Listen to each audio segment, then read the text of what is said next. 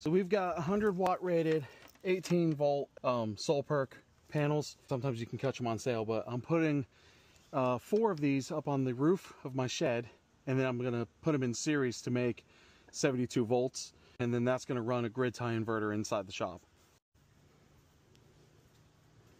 Alright, so we got everything spliced. I'm going to go ahead and connect these panels into series.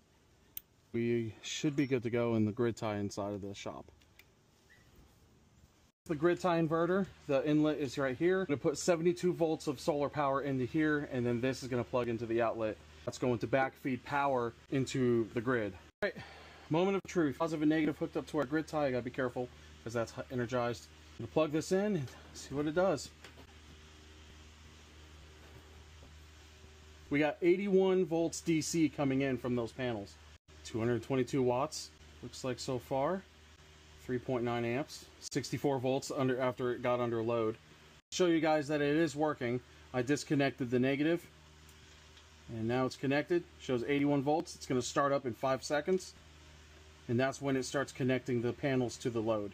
And now 82, 77, 62. 222 watts. You can see right here where the power is going back into the grid.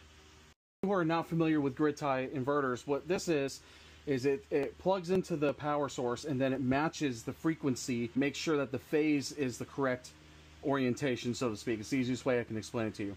When you have electricity that comes in at 2 different frequencies, they smack into each other and create a short circuit. This does, it actually monitors the input. So now essentially what I'm doing is subtracting however many watts I have up on the roof and subtracting that consumption from the house.